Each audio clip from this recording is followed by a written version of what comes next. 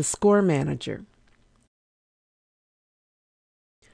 The Score Manager controls how the staves in your score look and sound. You can add, delete, or reorder staves, edit staff names, change playback sounds, change an instrument or voice part to another instrument, all in one window. To access the Score Manager, click on the Window menu, Score Manager, or use the shortcut Control-K on Windows, that's Command-K on Mac, to open or close the Score Manager window. Click on the File Info tab. This tab allows you to include information about the score, including the title, composer, description, copyright, and more. From this tab, you can edit these items to make changes in your score. Click on the Instrument List tab. The top part of this window shows the list of instruments or voices in your score and the staff settings below. Let's take a look at the top of this window. The Instrument column lists the staves that were chosen when you created the score. The Name column shows the full staff names as listed in the score. The M column is to mute a staff for playback. The S column is to solo a staff for playback.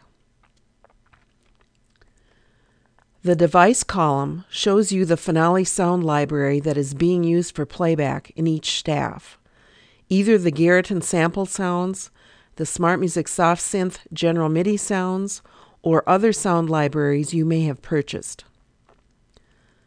The Sound column lists the name of the instrument playback sound from the selected playback device for that staff.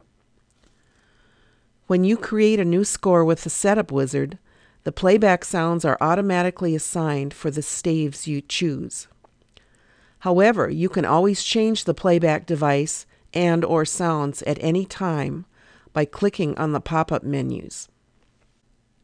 When you created the Hymn to Joy SATB choral score in the Setup Wizard, the vocal staves use choir Oz as the default playback sounds.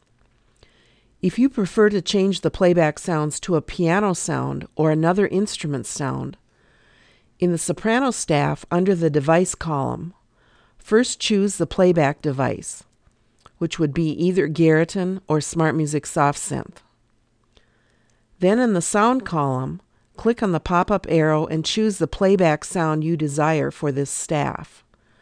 For example, piano and then grand piano sound.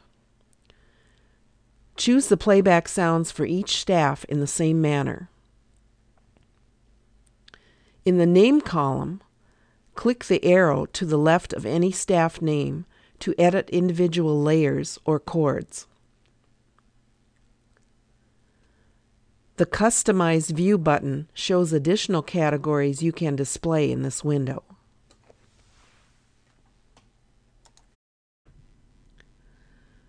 Moving to the lower part of the window, if you wish to add a new instrument staff to the score, click the Add Instrument button.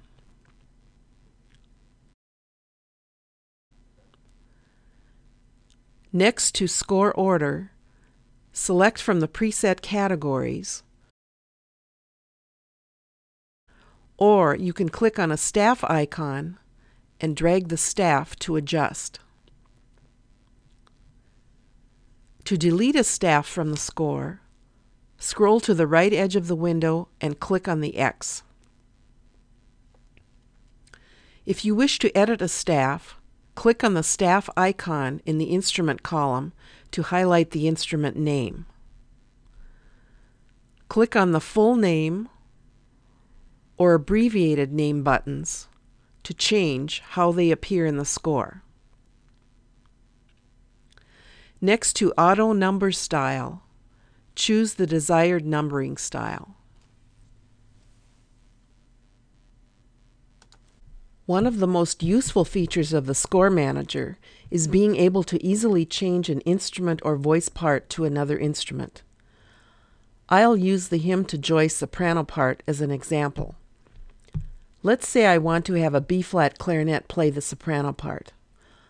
On the left edge of the instrument column, click on the staff icon to highlight the soprano staff. To change the instrument or voice, click on the pop-up arrow for that staff. Choose orchestral, woodwinds, and double-click on clarinet in B-flat.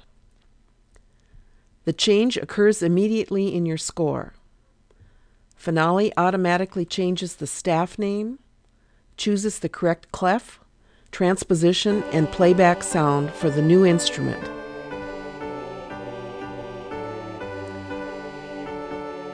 In addition to the items that I have mentioned, you can also edit many other staff settings in the Score Manager. As you work on your own projects, you will find the Score Manager to be a useful tool for editing staff settings and instrument sounds, all in one window.